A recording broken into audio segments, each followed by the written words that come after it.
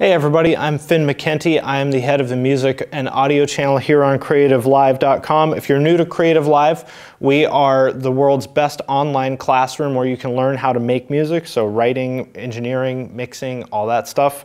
This is the place to learn it. We've got Ty from Issues here to talk about the Bandhappy Masterclass that he's going to be doing every day on Van's Warped Tour. If you want to get a ticket to that, go to bandhappy.com/warped tour and you can sign up to talk to this guy for an hour every day on Warped Tour. You can go to every single show if you want and talk to him for an hour every single day if you want. So Ty, you were stuck in a little bit of traffic. I don't know what you were thinking trying to go somewhere at 4:30 on Friday afternoon in Southern California. Yeah, well, we thought we left in plenty of time, but there was just like the perfect storm of BS that we had to go through. So. All right. Well, you learned your lesson. So, aside from sitting in traffic and getting ready for Warped Tour, what have you been up to the past couple weeks, month here? Couple things.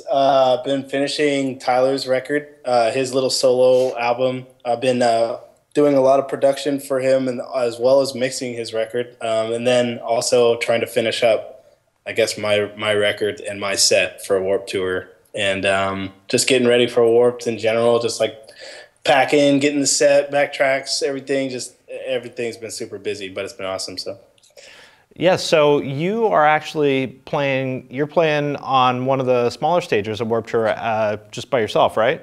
Yep, I'm doing a Spotify set, or a set on the Spotify stage every day, as well as the issue set. So that's gonna be cool. Nice. So I guess what I want to talk about first of all is like, you touched on this a little bit, but maybe talk a little bit about your role in Issues. You're not just the guy that gets up there and presses play on the bass drops. Yeah. Actually, me and AJ are kind of the main writers, and as the bands progress, like we write more collaboratively, but still like.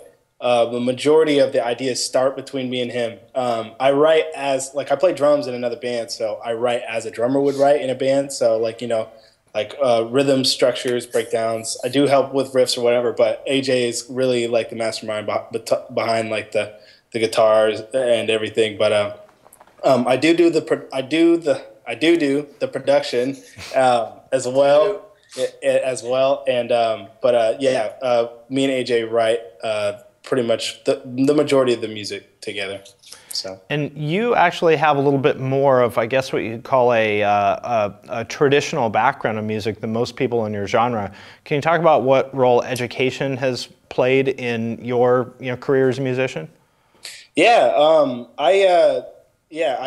I got really into jazz composition and went to school in Seattle just for a year, but went to school in Seattle for jazz composition. And honestly, I was just doing it to get tools to, like, I guess, be better at whatever I wanted to do, not necessarily jazz. And it has totally helped. Like in metal, obviously that stuff doesn't always like matter or apply. Like if you're doing heavy riffs, whatever, like guitar riffs, even like guitar riffs don't have anything to do with theory, but it does come into play when we're talking about like chord progressions, production on top of whatever AJ's playing, melodies that Tyler's doing, all the stuff that I learned, in jazz school or whatever has really helped me like navigate like the songwriting process a lot better. And what I always tell people is, some people are like, screw school, I don't need an education, blah, blah, blah, blah. And, honestly, if you want to do it like that and just feel it or whatever, that's totally legitimate as well. But for me, I never wanted to hear something and be like, not be able to recreate it. So with the tools that I learned, I guess, from school, if I hear something in a song that I really like a chord progression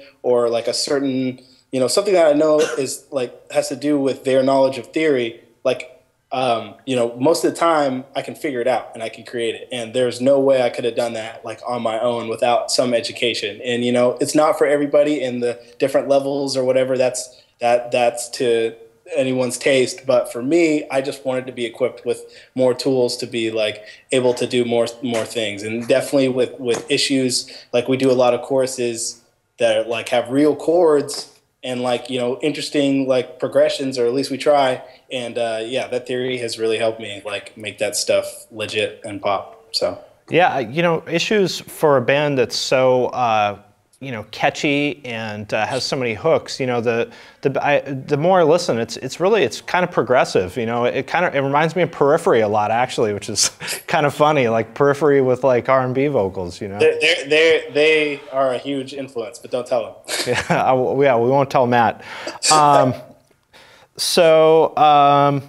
Speaking of production, we have a class coming up on August 6th with your buddy Chris Crummett. Can you talk a little bit about what it was like to work with him recording the full length? I know from talking to him, he uses a lot of outboard gear, which is kind of unusual. Doesn't do a lot in the box. Yeah, that's one thing I really appreciate about Chris. His style, his like his like vibe or whatever is really like analog. So it's just, you know, cool to learn from him because he's incredibly knowledgeable. He knows and he really understands music, like all types of music. And B, just the sound he gets with us is awesome because, you know, we have a lot of production and a lot of these elements, vocal stacks, whatever. It's really easy to get that to start sounding, you know, bland and like lifeless, you know, if we were doing like mostly in the box stuff. But the fact of the like that he comes from like more of a rock background with like using the, you know, more outboard gear and things like that, it helps us preserve some of that like live feeling. Like we still sound like an actual band, you know, the drums sound like drums, yeah. It sound like clicks or whatever. But the thing with Chris as well is, you know, he's really believed in our band since day one. So like with Black Diamonds and continuing to the full length, he's really like from right off the bat understood like what we were trying to accomplish, and he's become like a super vital part of like our entire sound. Like he helps us with certain songwriting things, structural things. He's helped us with melodies, lyrics. Like he really gets issues and he really understands like what we're trying to do, and it's just been like awesome to work with him because, you know, the worst thing is when you're with like a producer or an engineer that like you obviously can tell that they're like not into your music, right, and they don't really care, but he's really passionate about making good sounding stuff, and he's really like believes in our band. So I loved working with Chris. Cool. So if you want to hear more about how Chris works, then tune in on August 6th. It's going to be called Studio Pass with Chris Crummett. I don't have it on the calendar yet, but I will soon. He's also worked with Johnny Craig, Dance Gavin Dance, Sleeping with Sirens, Alisana, lots of other big bands that you probably like. So definitely check that out.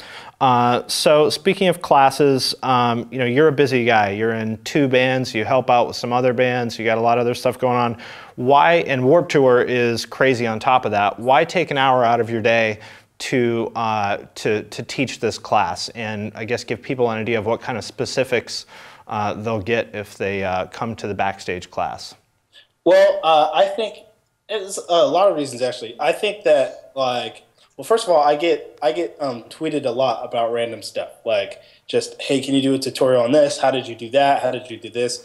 And I am always down to like shed light on whatever, you know, my creative process is, whatever people like, whatever they hear and they want to know like how that was created or where the idea came from.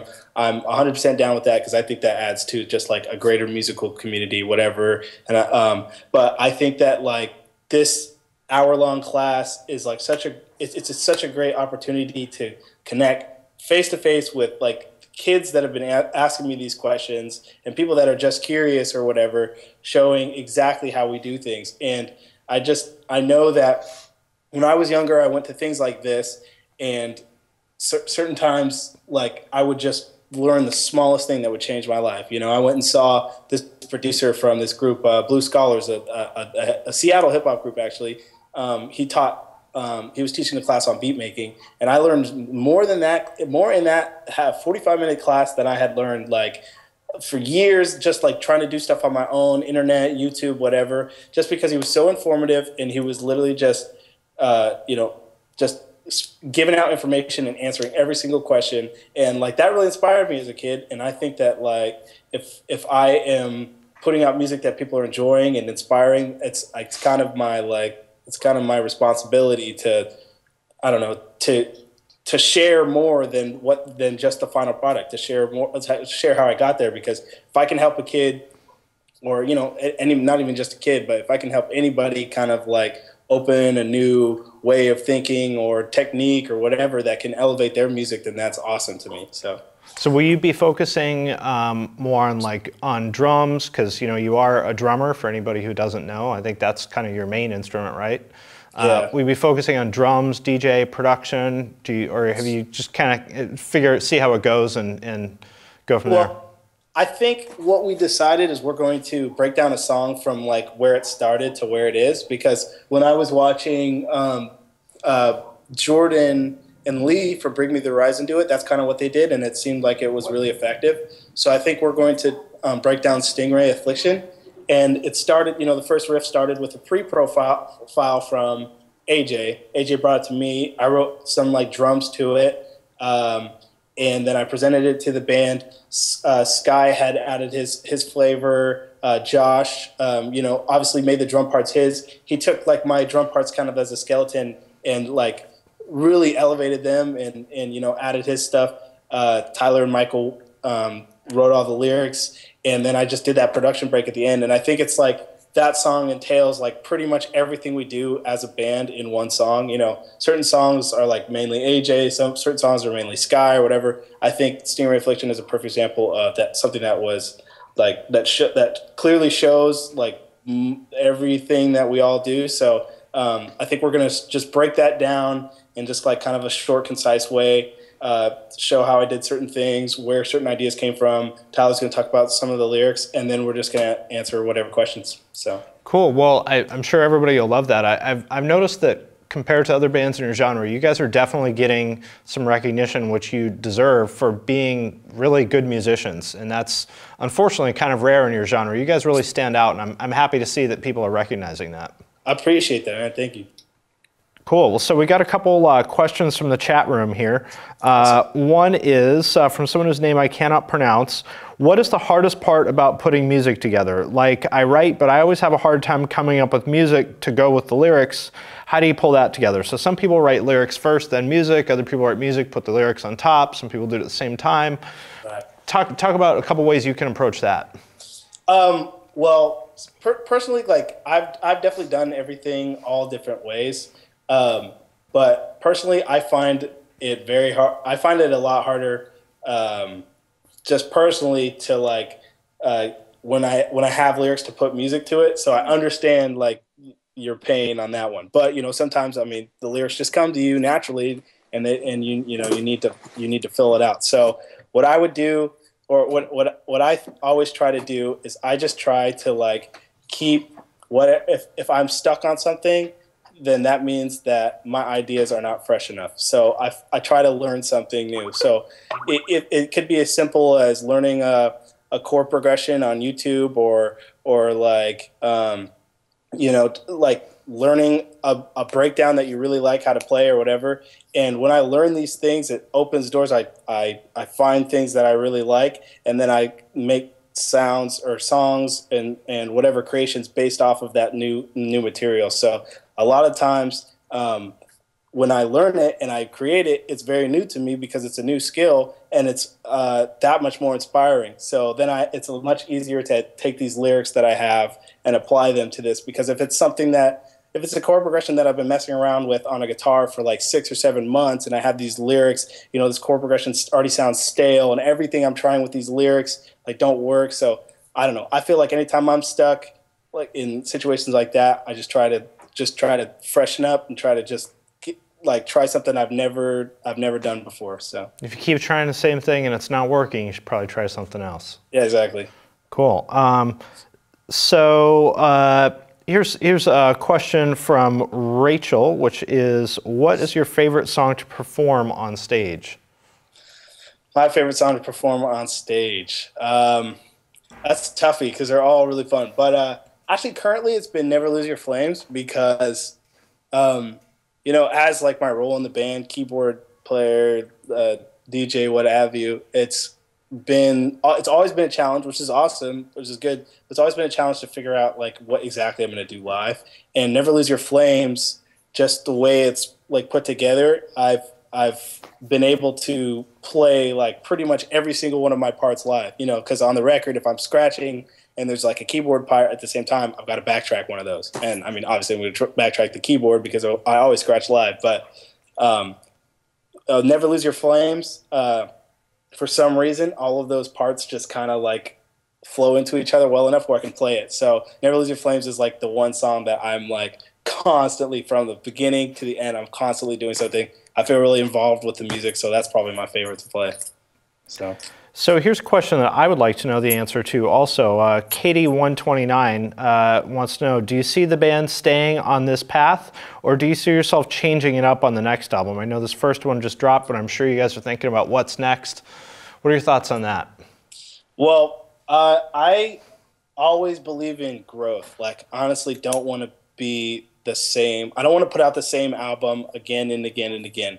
And like, there's always this huge scary thing of like, oh, the fans are going to hate it because they like our old sound, or you know, we're going to be called like sellouts or whatever. But honestly, I get bored of sounds, even my own. So like, I don't want to listen to the album we just put out again. So we're going to try to always elevate, always grow as a band while staying true to our natural mentality and our sound. You know, we're not going to put out this record and the next record is going to be a damn dubstep record or something like that, or like a country record. Like, it ain't going to be like that. But we're definitely going to try to progress. You know what I mean? And if that changes the sound, that changes the sound. But it's always going to be issues. And I think that, you know, if fans just stick around and they like, you know, our minds or whatever, they're going to enjoy it. But yeah, we're definitely not interested in putting out like just the same type of thing, because Black Diamonds, the full length, I mean, in my opinion, are pretty different. So I think as we go on, we're going to keep trying new things and stuff like that. But it will always be issues. Don't get scared. It will always be issues, and we're never going to. Yeah, well, you don't want to be that band. You don't want to pull a Metallica, and you know. Yeah, yeah, exactly. Question from Sad Ghost is, what bands inspire you the most musically? So I know you have a pretty broad range of influences. Do you want to kind of talk about those, and specifically, like, I think you guys do a really good job of combining those influences without them feeling like it's like stuck together. Like, you know, some people, they'll do like hip hop and metal, but it's like they just switch between the two instead of combining them. Right, you know what I mean? So can you talk about kind of some of your influences and how you make those go together so seamlessly? Yeah, sure.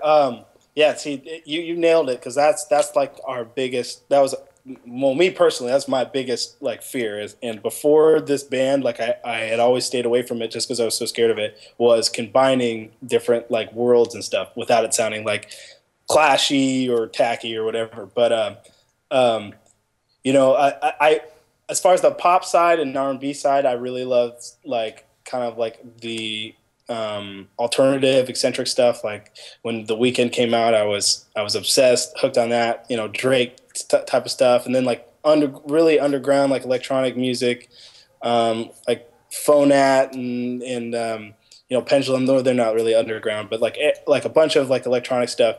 And then, you know, on the metal side, me and AJ really like groovy, like hardcore stuff. We really like gent type of stuff. Like, we really like Periphery. Super influenced by Gideon. I really like Sick, Meshuggah, huge band, or huge influence on all of us. You know, and Sky's like a huge like death metal and black metal fan, which I don't know how we put all this stuff together. But and then you know, gotta love the classics. Stevie Wonder is a huge influence to me, and then probably my favorite band of all time is, well, Linkin Park, but Hybrid Theory and Meteora Era. Only the good ones.